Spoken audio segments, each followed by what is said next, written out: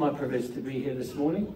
Ellie and I have been here for about 6 months, and I want to just say to you, as a church, you're really good at welcoming people. Ellie and I walked through the door here, I think at the end of August last year, and we walked into what felt to us like family. Honestly, the moment we walked in, the day we walked in, we thought, this is the place for us. We just knew it. And I just want to encourage you, please keep looking out for visitors. Please keep looking out for people who are coming afresh, because not everybody is familiar with church environment. And just continue being kind of gracious and loving and caring and approaching people, because it makes a huge difference. For me, it was really key for us when we walked in on that first Sunday, that people just warmly welcomed us. So thank you for that, really appreciate that. And the other thing, just to endorse what Jeff said, last Sunday evening at the Face Down event, if you weren't there, honestly, it was stupendous. It was superb. Somebody brought me a prophetic word at the end of the meeting, which has just been living in me this week. It's absolutely shaped my week. My wife and I have had a bonkers week. I don't know what your week's been like. On Wednesday, we completed on our house purchase, which is something which we felt God promised to us numbers of years ago, and then last year. Part of our move down to this area was fulfilled this week as we completed on the purchase of a house. And yesterday, I was over at our old place we were renting and filling up removals vans with some removals people, kind of generally panicking about the amount of turf we got. And amazingly, they got it all in, bar about 3 or 4 boxes. I cannot believe they've done it. But yesterday felt like fulfillment as well of something of what God's called us to do as a couple and in our wider family. So it's been a bonkers week. It's been an absolutely bonkers week. And for me, I'll come on to part of the bonkersness of it in a minute. But I've lived with a prophetic word this week. Hey, and it's about not striving for me. It's about not striving, just know God is with you. And it's absolutely shaped my week. So I'm going to be speaking on a heart for the single. Hopefully the PowerPoint will come up behind. And I want to try and give out some kind of biblical framework for the season or seasons of singleness. And it can be a hugely emotive topic. I recognise a lot of people will come with lots of baggage, lots of questions, lots of hurt possibly this morning. So it can be a very emotive topic. And if you are married, that doesn't mean you can switch off. Okay, I guarantee there's stuff in here for you this morning. So first thing I want to do is just give you my brief testimony. And I was actually married just after my 25th birthday. I had recently come to faith in Christ as a 24-year-old. And this is me. I had hair once. Look at that. On the left-hand side. So that was me on my wedding day back in July 1993 as a fresh-faced 25-year-old. And the lady who I was marrying, called Karina, she was somebody that I had worked with, and we got on really, really well as friends. She was a Christian, I wasn't. I came to faith, I proposed to her, she said yes. And there's a lot more story there, but I haven't got time for it really this morning. And not only did my life change when Christ came into my life, and my life did radically change, but then I got my girl, and I'm really pleased. No longer was I single. I was really pleased to be out of the single season. And soon after that, a couple of years after that, our first child came along. We had 3 children, Esther, Ben, and Olivia. They were born between 96 and 2000. And life seemed pretty good. But you'll note, when I talk about Karina, I talk about her in the past tense. On the 12th of February, and this is the other bonkers part of my week, 2010, Karina went to glory. As best as I can understand it, she walked into her eternal home. And I was left with our 3 children. They were 13, 11 and 10 when their mum died. My youngest daughter, Olivia, had her 10th birthday in the hospice where Karina was dying. And we had a huge kind of raft of emotions, as you can imagine, around all of that. And so this week has been the 9th year since Karina went to be with Jesus, to her final home as best as I can understand it. I was now widowed. I was now single again. I hadn't wanted to be single again. That was never in our plan. Not only was I single again, I was now a single parent. I never wanted to be a single parent, as you can imagine. Sometime later, I met and married the very delightful Ellie, and she'll be speaking to us in a little while, just telling us something about her journey, which I think will be really helpful for everybody. And I inherited, I adopted, I became stepfather to 2 more children. So if you talk a bit to me about my family, I'll say I have 5 children. I do have 5 children. I'm the father of 5. Ellie also had been widowed, and that was our kind of common ground when we first spoke. And so Ellie and I have been in a season of life that we hadn't wanted to be in for a significant period of time. Ellie far longer than I. And so this morning, you may come in a season of life you really don't want to be in. You may be that this morning you come as a single person and you're happy, and that's fabulous. God bless you, that's good. Maybe you come this morning, you're single, you deeply like to be married. You deeply like to find your life partner. And I understand that could be some people's position this morning. You may come as a widow or a widower, you know, I'm actually back in that singleness season. That's a tough time. You may feel lost, bewildered, struggling. That's a tough, tough time. And maybe in a congregation this size, that you're suffering, not suffering, that is totally the wrong word, that you are somebody who struggles with same-sex attraction. And I'll be surprised if in a congregation this size, there aren't personal persons who struggle with that, and that's an issue. Listen, whatever and however you come this morning, we've declared it in song this morning. Can I just say this? That Jesus loves you. He is for you. We sang it in, as Millie led us this morning. What was the words of the song? I'm not forsaken. You've chosen me. I'm a child of God. Yes, I am. I'm frantically writing down the words thinking, oh, isn't this wonderful? This is glorious truth we're declaring.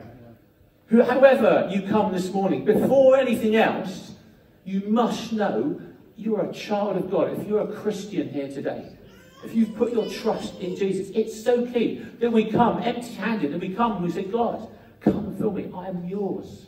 However you come today, know this before anything else, that you're a child of God. Jesus came to die not just for your sin, and he did, and that was wonderful, but he came to give you life. And life, as the Bible says, in all of its fullness. And that is key for us this morning. So there are some, so this is, the middle photo here is me and my children after I've been widowed. So this was on a holiday I tried to do with them on a boat, which was great. And this here is Ellie and I getting married with our 5 children. Seasons of life.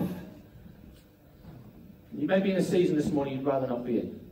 But Jesus is with us. If you're a Christian here today, Jesus is with you. If you're not a believer this morning, you come saying, what is this, Jesus? What is this about? Listen, God can transform your life. I think Vic said it. God can transform your life. He can turn things around in your life. And you can know God with you in everything. But there are some challenges of living a single life. I think I've experienced some of those. We can have the next slide, that'd be fab. Loneliness can be a significant challenge for the single person. Because we were people who were supposed to live in community. That's how God made us.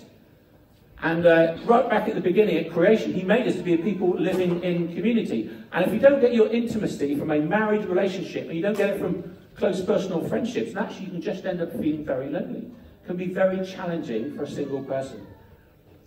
Another challenge of being single could be lack of accountability. I know when I was married to Karina, she was very good at picking me up on when I kind of got things wrong and had a really bad attitude. And when the children were young, it's really, really hard. And you're tired and all of those things that are going on.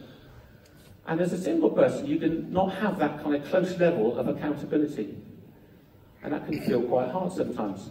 Navigating social occasions can be really tricky as a single person. You might find that feels really awkward. A lot of stuff seems to revolve around married people. That can feel difficult. Sexual expression. In our Western culture, It seems like sexual self-expression can be a god in itself.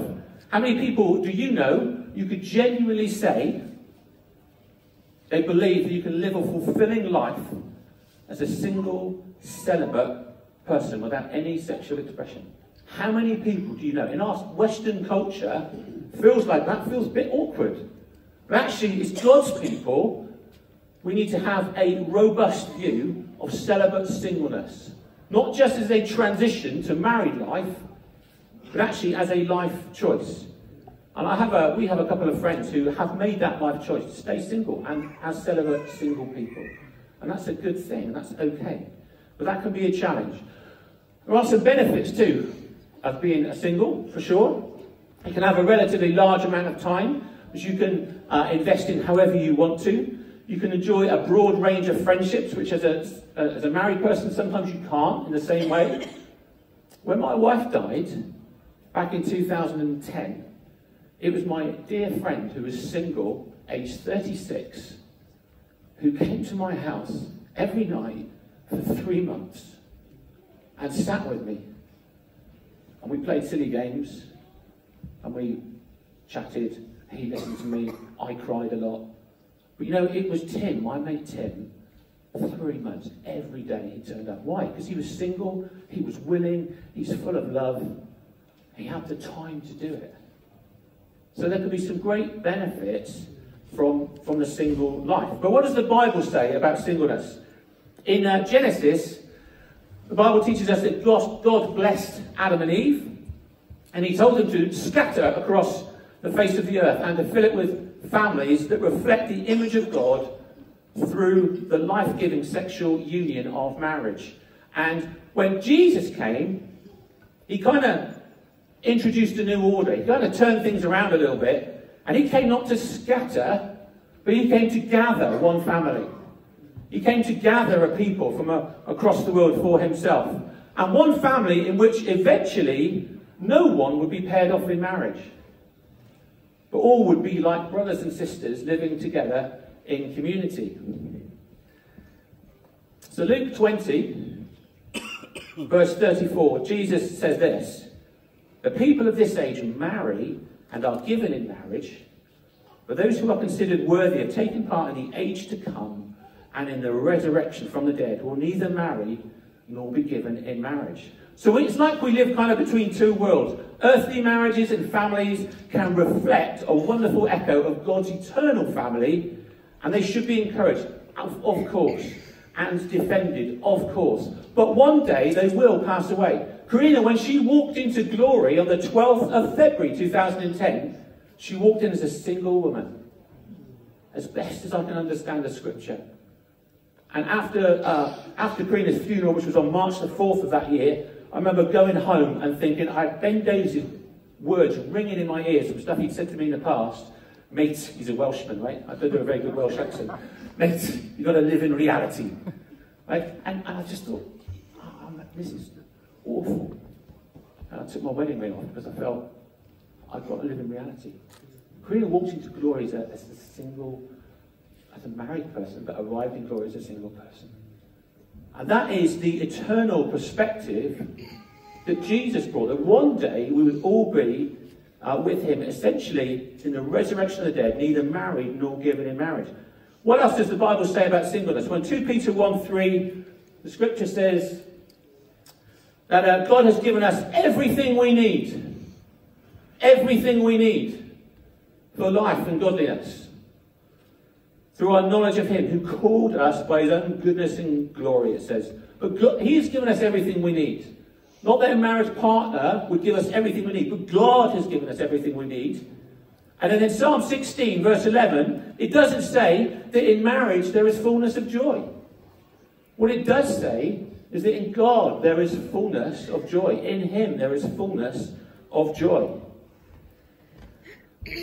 And in the New Testament, both Jesus and the Apostle Paul in the writings of the New Testament are very clear that those who choose to live a life of celibate singleness to God, that it's a good thing. So in Matthew 19 verse 12, Jesus specifically talks about those who choose to live their life as a celibate single person. And then in 1 Corinthians 7 verse 8, it says, Paul writing, to the unmarried and the widows, I say it's good for them to remain single. So in terms of the scripture, it's really clear. It's a good thing to be single. It's not a bad thing. It's a good thing. And 1 Corinthians 7:32 talks about more time for serving God if you're single and not married. And let's just always remember, when we talk about God's heart for the single, and think about that Jesus was a single man. He was the most fulfilled, the most complete, the most satisfied, the most wonderful person in all of history.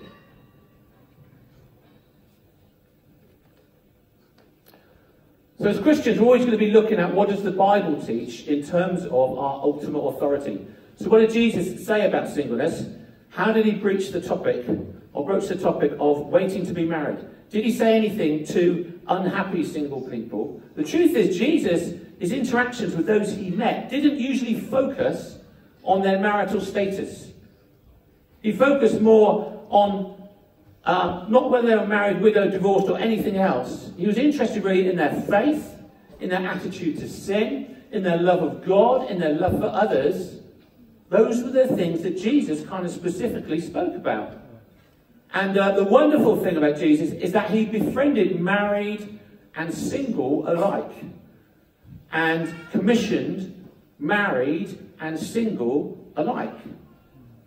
He didn't discount anyone because they were single, and in their culture, it was very hard to be a single person, particularly if you were a woman. But Jesus didn't discount anybody. In our culture, our marital status can be seen as part of our identity. This morning, I walked around in the field outside our house, just thanking God for all that he's done this week, praying for this morning. And I met my neighbour, a lady called Angela. And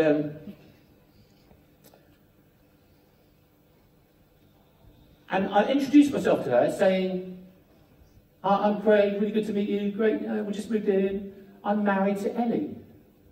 Ellie wasn't there at the time. I thought, that's what we do, isn't it? Part of our identity, how we talk about ourselves often, is in our marital status. But our marital status is not the key question. Our identity is going to be based not on whether we're married or single, widowed or divorced, but our identity, as we've already spoken about this morning, is based on a person. It's based on Christ. It's based on what Jesus has done through his death, his life, his resurrection. That's where our identity is. That's what gives us security. That's what gives us significance. And it's what gives us our acceptance. The truth is that the Bible doesn't elevate the gift of marriage above the gift of singleness. And if you're single here this morning, it's really key, because I think you need to hear that, and we need to respect and honour that. God sees them as an equal value, and so should we. Our value and worth, in other words, is not in our marital status, but it's in a person. It's not in whether we're married, it's in Jesus. And church life can often focus, the way it does stuff, on marriage and on family. And if we're not careful, we could be really, really in danger in the absence of a vision for the single celibate lifestyle, that we can end up developing churches which are just, marriage is just the norm. I mean, it's just how it is. And actually, I don't see that in the scripture. Most people will probably get married, but not all. And the single celibate lifestyle needs to be something which is honoured and accepted and spoken about as equal in value to the married life. So marriage is not a goal to be reached, it's not a prize to attain, and it's certainly not something that's going to fix all our problems. If you're married here, you'll know that's true. Married life doesn't fix all your problems. It just doesn't, does it? You're right. 1 Corinthians 7, verse 28 actually says that. And if we're not very careful, we can see singleness as a phase to be kind of just worked through, try and get out of, moved out as quickly as possible. Sometimes people think of it even as being having to endure or suffered. And I think, I don't see that that's the scriptural perspective. But it is okay to want to be married. That's a good and honourable thing too. I want to read you a story of a lady called Cara. It's probably on the next slide, I'm guessing. Marriage, gift of singleness, equal value. Kara's story. This is a single lady in her 20s, then 30s, then 40s. And I read this in a book recently, and I just thought it was magnificent because it summarises what I'm trying to say here. She said this: in my early 30s, I hit a real low. I'd run out of patience with being single, and if I'm honest, I was angry with God. When she was crying and she was pouring out her heart to God, she then said this: God interrupted me, speaking over my voice and over my tears, and what he said to me will stay with me forever. Very clearly, he said, Cara, I want you to stop waiting and start living. I know my focus needed to shift. I needed to live in the good of what Jesus had done for me. Jesus came and gave his life for me so that I would have life in all of its fullness. I realised that the enemy had been using my discontentment with being single to limit my expectation of what God might do in and through me.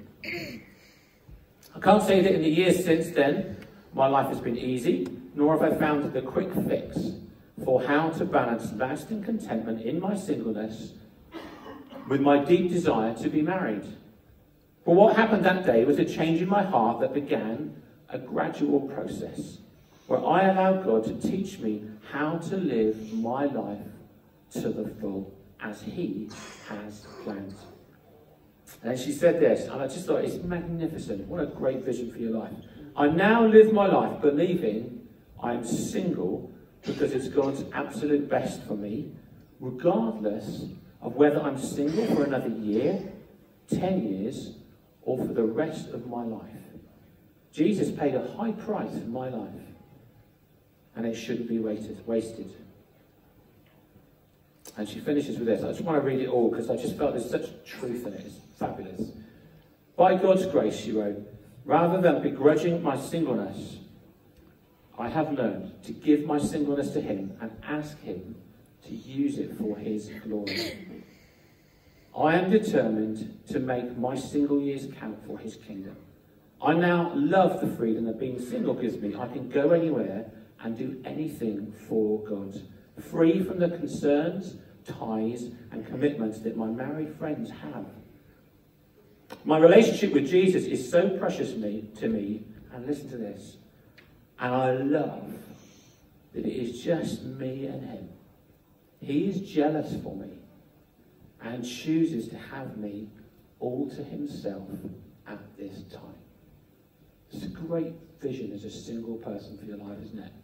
It's a magnificent vision. That actually in her deepest heart of hearts, she wanted to be married. And God knows that. And that's okay. But to have in the midst of all that, saying, you know what, God, however long it goes on for, I just know you want to have me all to yourself for this time.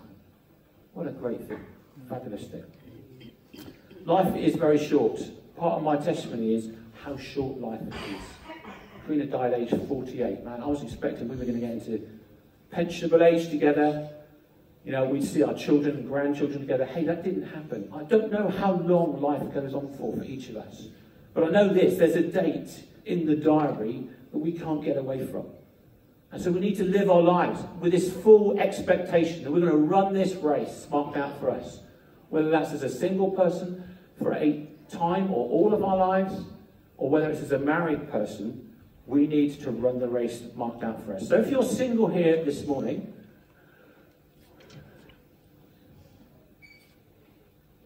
I want to say this to you, just to summarise what I've been trying to say. Your significance, your security and your acceptance are not found in a married partner. Okay, they're never going to be in your relationship status. Actually, it's true whether or not you're single or whether or not you're married.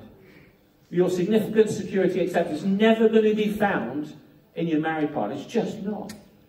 It's to be found in one person and one person alone. And it's in Jesus. It's in Christ where that is all to be found.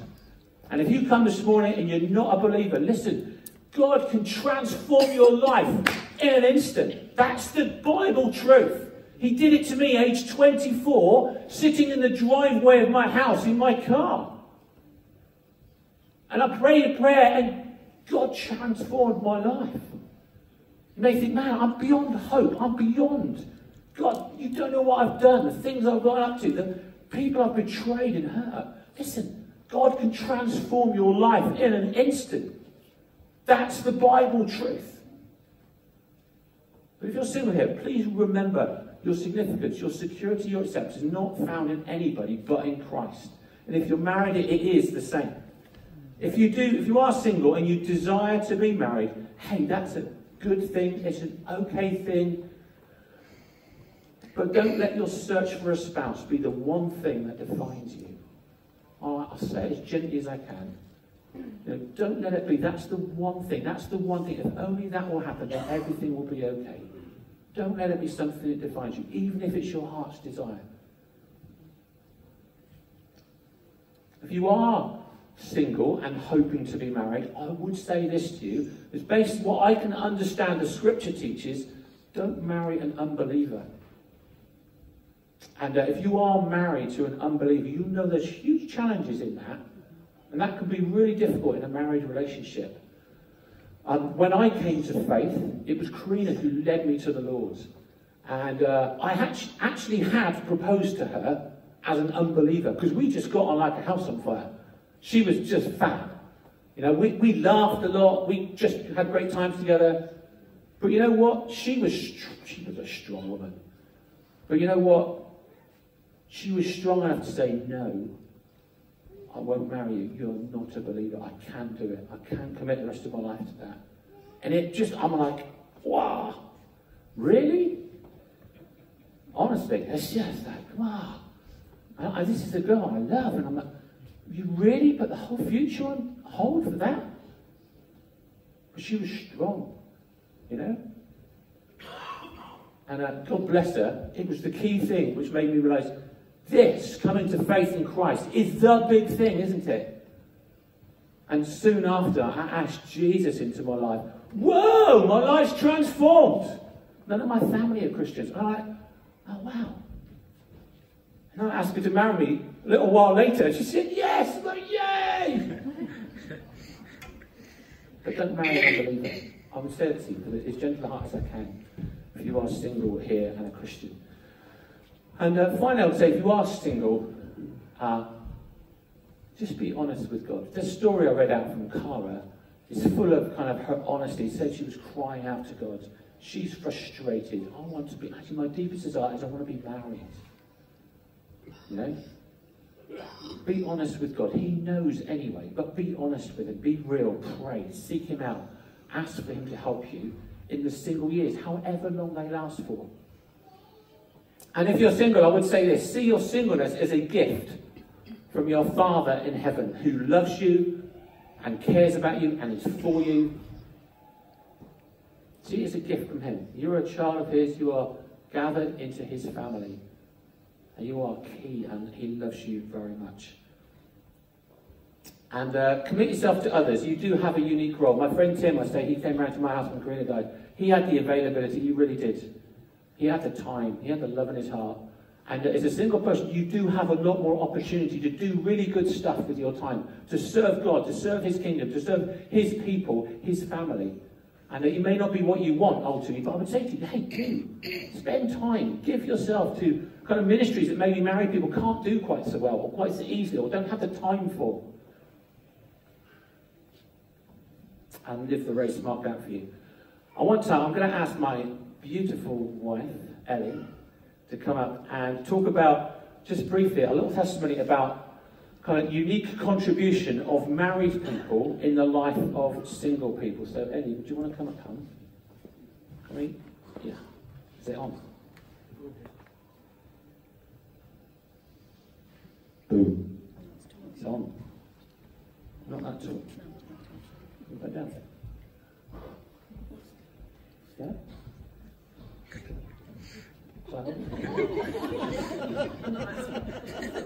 Very polished.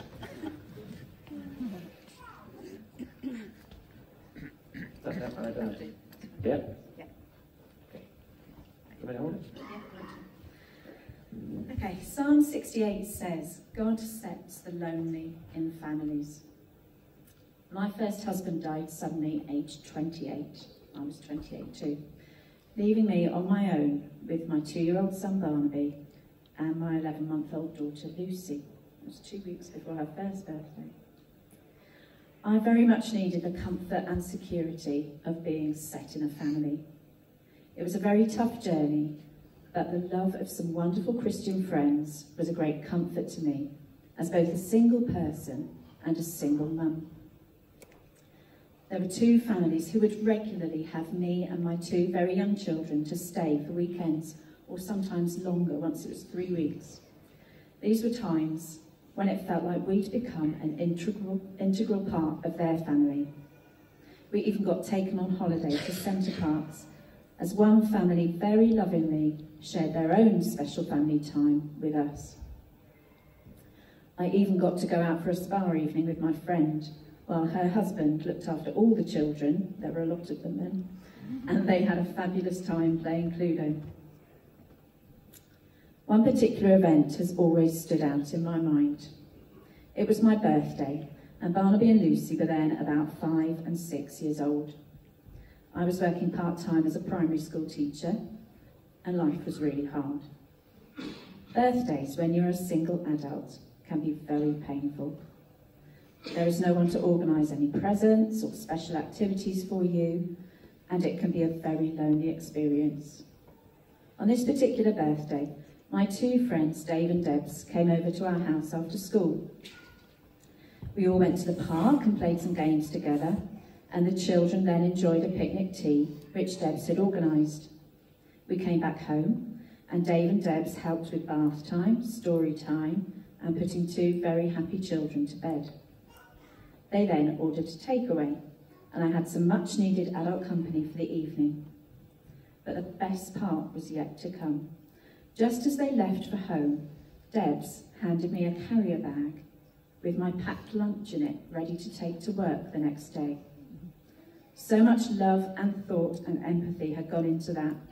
She foresaw the empty feeling I would have when I was left alone in the house to prepare for the next day. And as I ate my lunch in the staff room the following day, I knew I was loved.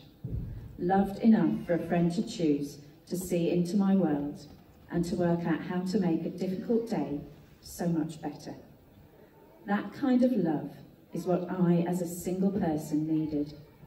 Dave and Debs truly showed me God's love and heart for me, and have continued to do so to this day. Fabulous, isn't it?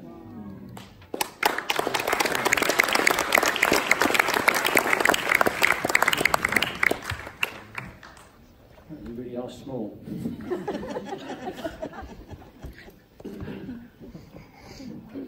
It's good to hear, isn't it? You know, I'm trying to talk about single people and having a vision for your singleness, and thinking it's a gift of singleness. And actually, married people, we can have a key role in the life of folks who are single. And that's really important for us. If you're married here today, your significance, your security, your acceptance is in Jesus, not in your spouse. And your marriage is a gift from your Father in heaven. You may not feel like your marriage is a gift from your Father in heaven. All seriousness, all joking aside, you may not feel, you may be struggling actually in your married life. Maybe, hey, you've got significant issues going on. But let me say that your marriage is a gift from your Father in heaven, who loves you deeply. If you are married, please love single people. Please listen to their hearts. Please love them for who they are. And please don't assume that marriage is the ultimate destination for every single person. That is not necessarily the case. We have a dear friend who's chosen to live her life as a celibate single woman. And she has served God incredibly in her life. And if you spoke to her, she's really, really full-on flamboyant, loves Jesus, doesn't care who knows. She's magnificent. And has spent her life really giving herself to serving people actually all around the world. And she felt she could do that as a single person. Her name's Sheila. She's wonderful. She's like in her 60s now? Late 60s? 70 maybe. She's a magnificent woman. That's what she's chosen to do. It's brilliant. Don't assume marriage is the final destination for everybody. It isn't necessarily. And I would say this, extend your family. If you're married here today, why not extend your family? Ellie's testimony there is great truth about people who just opened up their world to her and just showed the love of God to her as a single mum in her case. Why not extend your family? Open up your home. Open up your world. Open up the gates of your family to other people who are single. Because we all need warm human relationships. That's the truth. And we can be part of something much bigger. The family of God gathered together, being expressed through families to single people. If you're married, remember that. And finally, if you're married, I would say beware of social events which rely on couples. Okay, there's lots of those kind of things that go on in church life as well as out in the secular world. Okay, just beware, just be conscious of the single people. That could be really hard. How can I include them? How can I be part of helping them in this? Shall we pray?